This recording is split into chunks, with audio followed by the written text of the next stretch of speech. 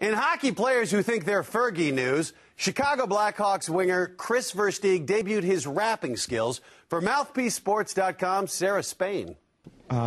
We're talking champagne, we kisses, caviar dreams. You deserve nothing but all the finer things. Now this whole world has no clue what to do with us. I got enough money in the bank for the two of us. Of course, I got to keep enough lettuce to support just your fetish lifestyle. So rich and famous, Robin Leach will get jealous. Take a $500,000 for that stone. Taking trips from here to Rome. But if you ain't got no money, take that broke home.